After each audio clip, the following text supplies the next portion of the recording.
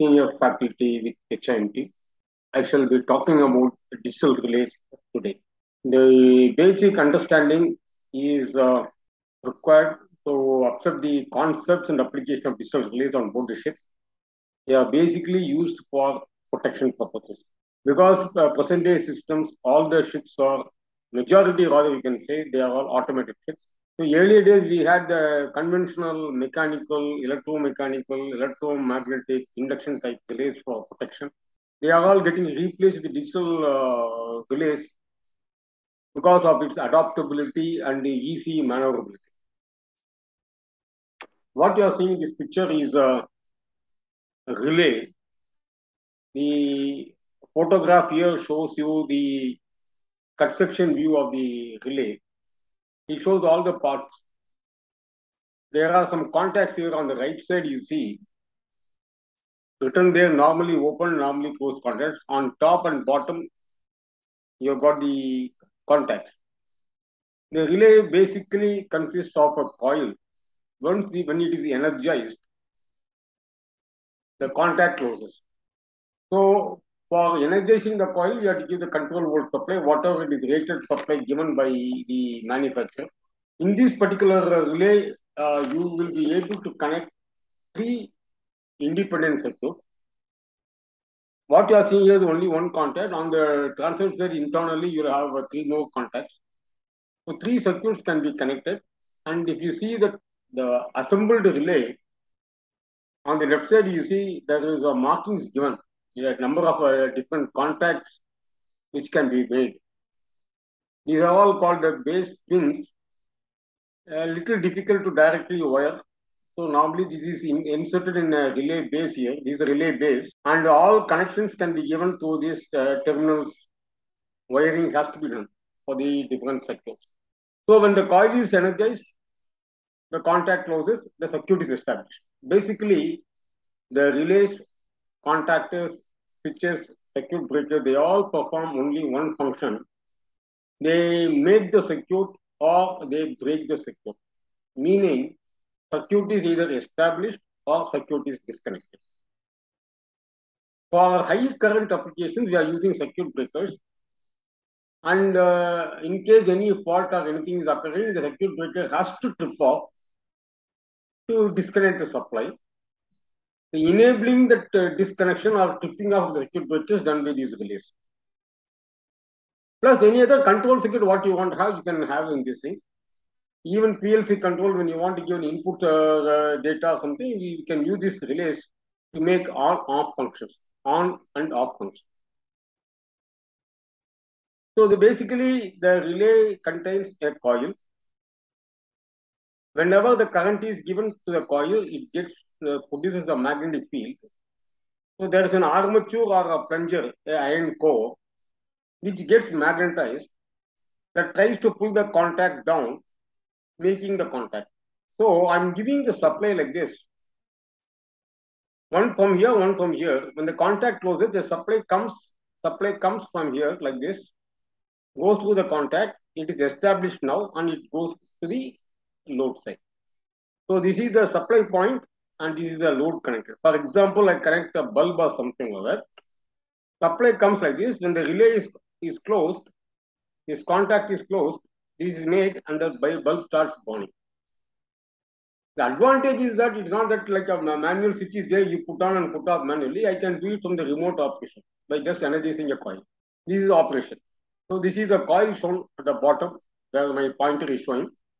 This is the iron core. Normally, the contacts have got one is called a normally closed contact and normally open contact. When the relay is not energized, when the relay is not energized, this is the position. Written there, no voltage. That means relay coil is not energized. When the relay coil is energized, see this contact closes. So the supply can come from here, go through this, and go to the load.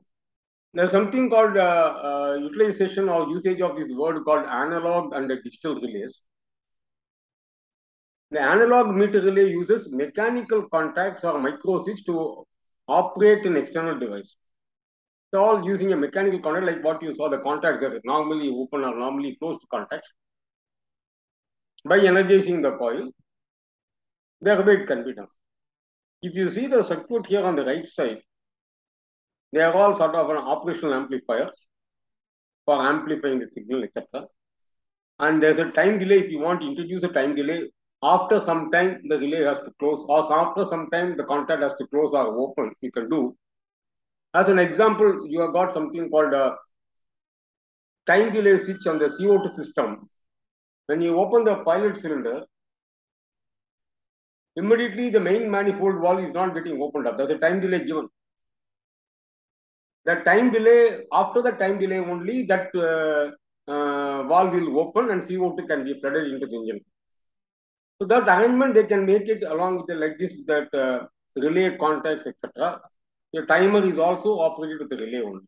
Normal protection, if you see in the circuit breaker or anything, very common type is called as overcurrent relay. It is going to trip that circuit breaker. The overcurrent relay, overload relay, they are all same, one and same. Load means, in electrical terms, the current flowing through the circuit. To the load means connected motor or lamp or bulb or transformer, it is going to draw the current. When the current is exceeding due to some fault, we have to protect the equipment. For that, there's a overcurrent or overload protection area. Normally, for motors, we have got a bimetal strip which will open the circuit when the overload takes place. The setting is given 10% of overload or 15% overload, etc. When the current reaches that limit, the bimetal expands and then opens up. Because when the current is flowing, heat is produced. The bimetal strip, it is operating on the thermal principle. When temperature is a particular level, that coefficient of expansion is different between the bimetal and the main metal. So the bimetal strip opens up, circuit is getting open. Normally we wait for some time for the temperature to come down.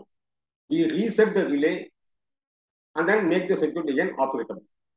Once that overload is clear, once that the fault is clear, we can reset the relay and then make the circuit operate. So if you see here on the photograph, this is a sort of assembled, commercialized overload strip, which is connected to the contactor in the circuit, motor circuit. The contactor has got the main circuit, wherein that I'll show you by the same. And this overload strip will be having a setting. You've got the buttons, etc. Markings are there.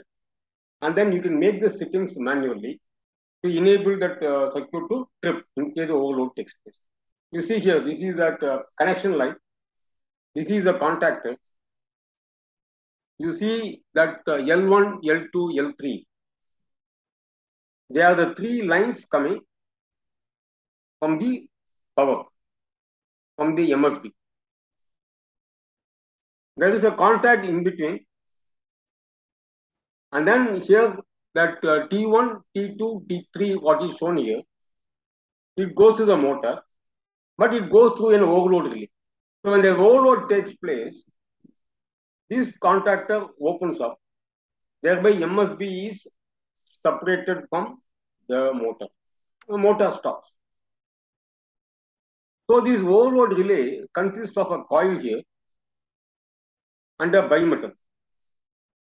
Normally, contact is made, but when the temperature increases due to overload, the contact opens. The bimetal opens, thereby the tripping takes. If you see on top, there are two leads given here, marked A1, A2. That is for the coil for closing the contact. This coil is also electromagnetically operated, just like what you saw the relay. Same way in the back side or rear side, you've got a coil and it has got a plunger or armature. So when that is energized, the contacts will close, thereby establishing the line and the motor connection. When the trip takes place, the contact opens up, thereby disconnecting the circuit. Then after some time, you do the resetting button, etc. They are all provided in the overload relay. These type of relays, normally we are seeing for this reverse power protection or overload protection, etc. On the left side, what you are seeing is IDMT relay, inverse definite minimum time delay relay. The right side is the reverse power trip. In case the alternator, when it's running in parallel with the other alternators, starts running as a motor, the reverse power trip is given as a protection. Not for the alternator, it is for the auxiliary unit, the prime mover. This is that what is called that all that breakers, circuit breakers, relays, switches, contactors, they all operate on inverse time characteristics. When you say inverse time characteristic, then the fault current increases, tripping time reduces. This is a rectangular hyperbola curve. Here, this type of this thing, they have got two coils, two cores are there. There's one core in the top, one core at the bottom. In the reverse power relay, the top core gets a voltage supply through a potential transformer. The bottom core gets a supply of current through current transformer. So both the cores, the magnetic field is produced because of the interaction of the magnetic field. That aluminum disc in the center, it starts rotating. Aluminum disc. When the magnetic field is balanced, aluminum disc remains same. When the balance is disturbed due to the reverse current or reverse flow of the power, in AC we say reverse power, DC is the reverse current, but this type of coil we show it only for the reverse power, because what we call the power component reverses from the MSB. We say instead of current alone, the power component of the current is reversing. In real technical terms, we say I cos phi is a current component of the power, current component of the power, that I cos phi is reversed. If you see here on the left hand side, same thing, top, there is two coils in the top. And that bottom coil is connected to the bottom core also. They are connected together. The top coil is receiving the general current. It's connected in series in the circuit of the load. So current flows through this. It's magnetizing the core.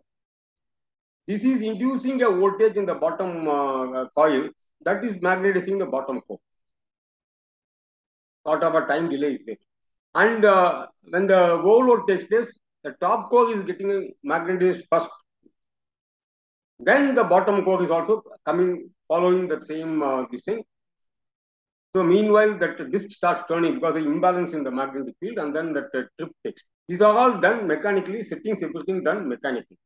This is called a differential protection, just in case any one phase is going or there's a fault in one particular phase. There is a difference in current in the other two phases, the three-phase circuit. So this relay can be made to trip the circuit breaker to avoid any damage. But all the things, the tripping is taking place mainly due to the increase in the level of current. Only thing, the settings will be different. For overload protection, setting is different. Reverse power, the setting is different. And your short circuit, that setting is different. Single phasing also, the setting will be different. So individual, this thing for preventer, we have individual relays. For single phasing preventer, I can't introduce the same overload circuit. For single phasing preventer, I must have a separate relay requirement. Short circuit protection, there should not be much time delay. It should be instantaneous. So I have to use a separate protection. Overcurrent, I can have a setting of 10% overload with a delay of about 5 to 10 seconds. So setting is possible in overcurrent or overload. But short circuit protection normally go for the instantaneous short circuit. So the setting is different. So the individually for the each protection, we have got a separate arrangement. But in digital relays, all these things can be programmed with one single relay. So number of circuits are minimized. That is that the mechanical components or mechanical installation of the system is getting minimized. So when you want to come to the digital relay, the relay is a protection circuit component that uses a microprocessor to analyze power system voltages, currents, or other process quantities for the purpose of detection of faults in an electric power system. Idea is the microprocessor has got a programmed set values required. There are some values are changing in the system that is given as input to the microprocessor, which compares with the set value, and whatever the discrepancy is there, accordingly the output is given to activate or trip the system. So main advantage is high level of the orientation or integration. Everything can be programmed without having individual components for individual tripping protection circuits. And these circuits can be had for a wide range of temperatures, in the sense that I can provide that cooling arrangement, air conditioning, or whatever is required. System temperature can be different, but the control circuit temperature can be maintained. Thereby, the tripping can be done without any bad effect or without any much delay. And these things can be made as an auto check or auto adaptability, again by program. So if you see that schematic diagram, I'm having that input signal marked here. These input signals normally they come through something what we call transducers. The term used is little hyphen term. Nothing but a sensor which is sensing and sending the signal. That signal sensed need not be a steady state value. It can be an analog value or a variable value, maybe minor or medium or major. But the microprocessor, what I'm programming, a computer or a CPU or a microprocessor, normally it reads out only digital signals. That means the input signal has to be converted into a digital signal, for which we are having something called analog digital converter.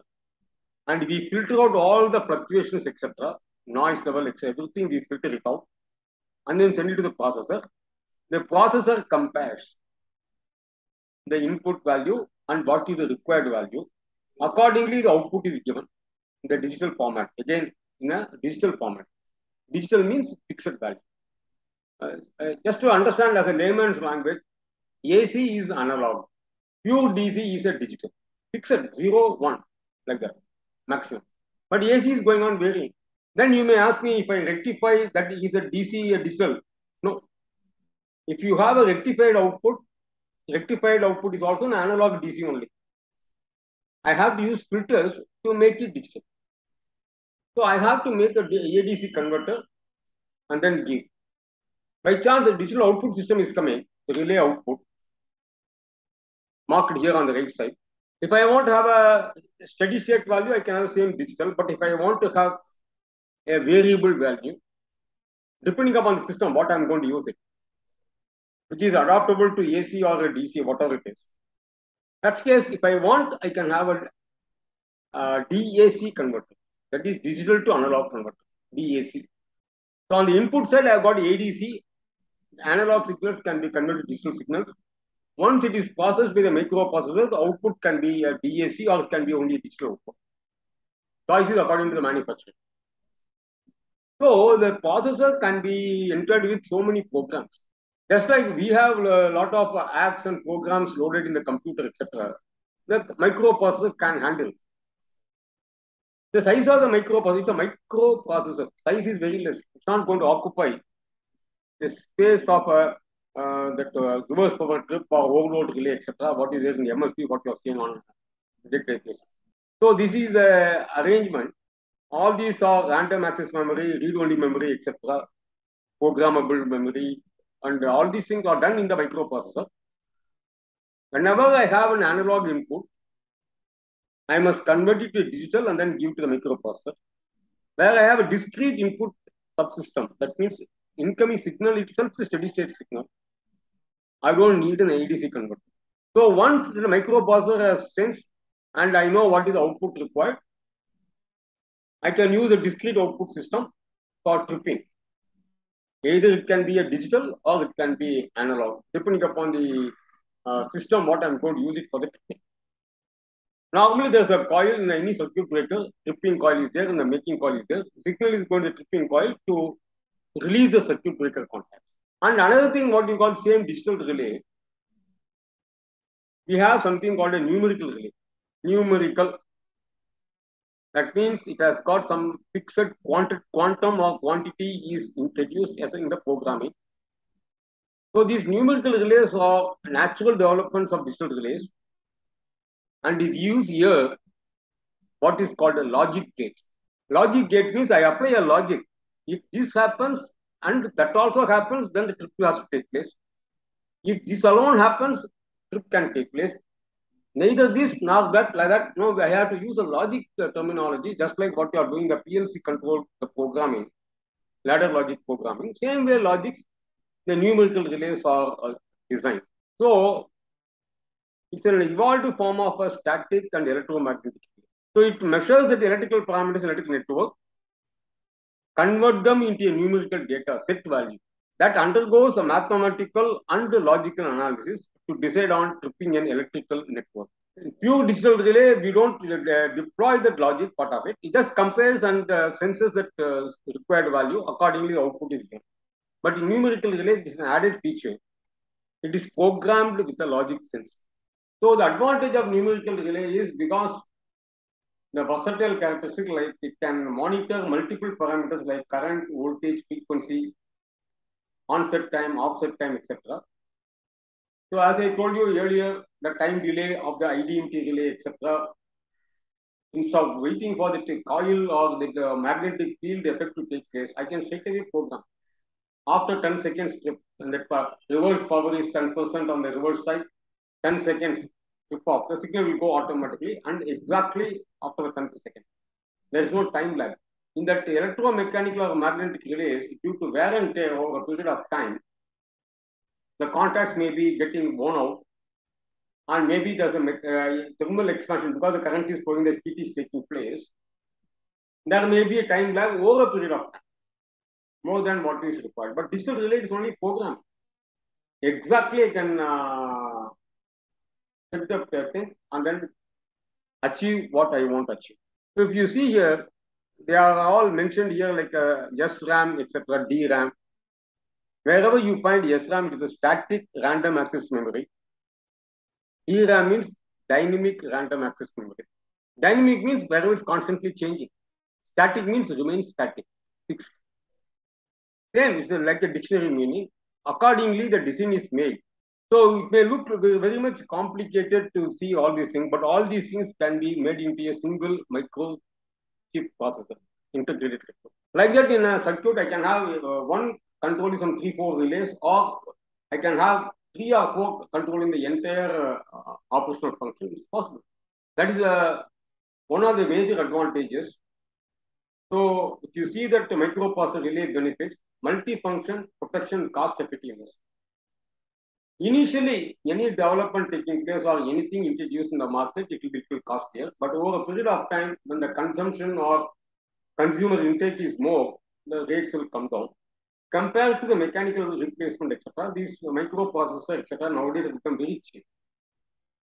It is configurable logic program. You can make that program such a way that self-testing every 12 months or every 18 months. Flexible. Just like you have got this antivirus system in the computer, etc., where you have got, it will be scanning automatically after some time.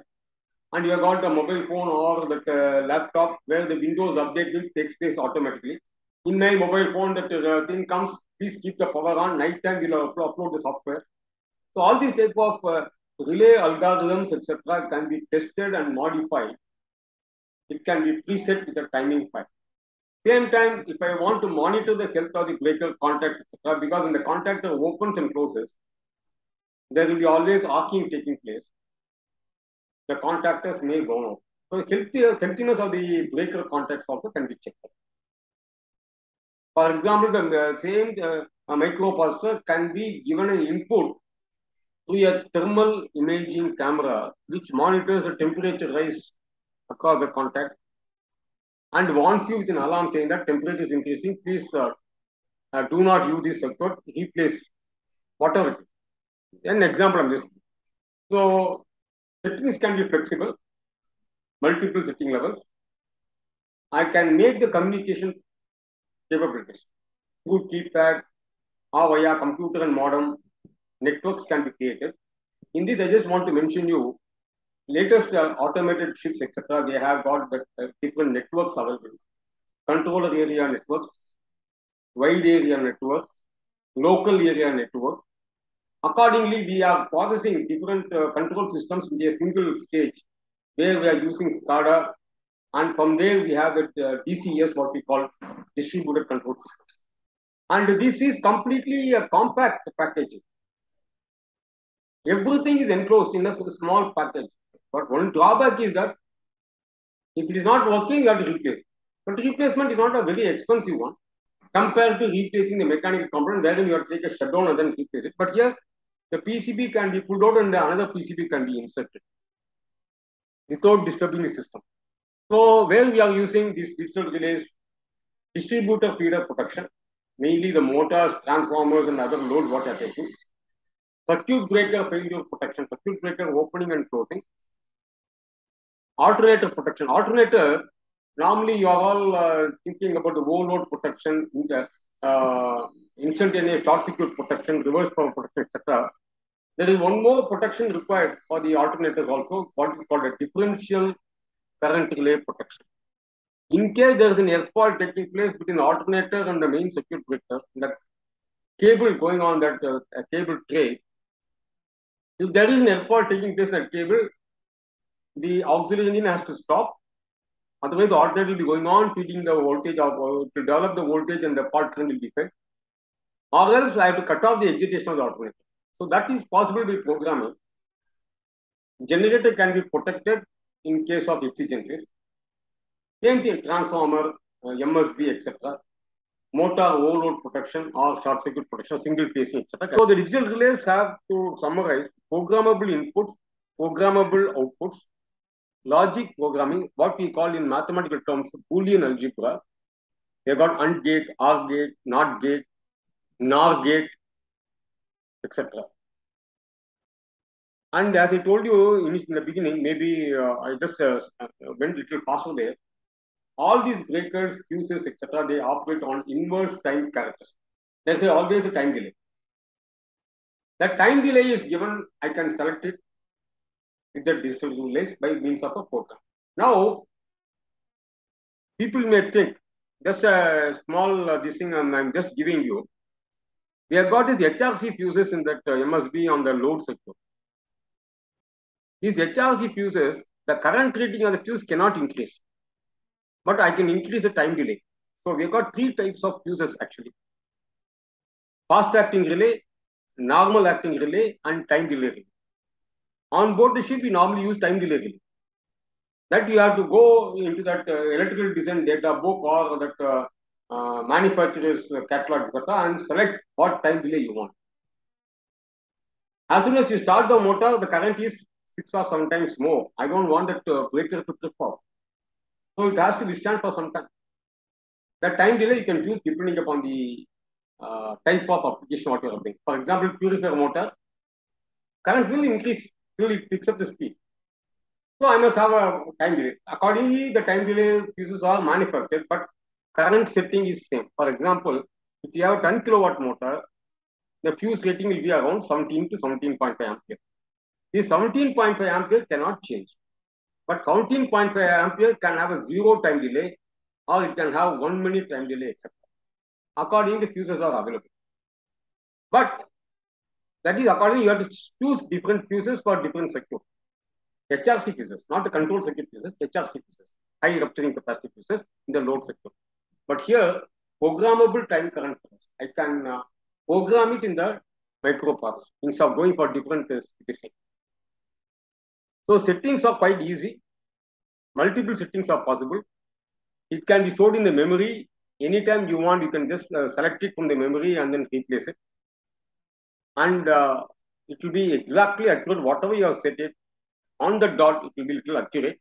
There's no drift, no over travel from the set point. You can have a reset time fast or slow. With this, I end up my lecture. Thank you very much for patient listening. And we will meet some other time in other lectures also. I'm planning to give a lot of series of lectures. All these lectures are available in the HIMT YouTube channel. I request you to subscribe. Whatever the useful knowledge, you can enhance your knowledge. Thank you very much.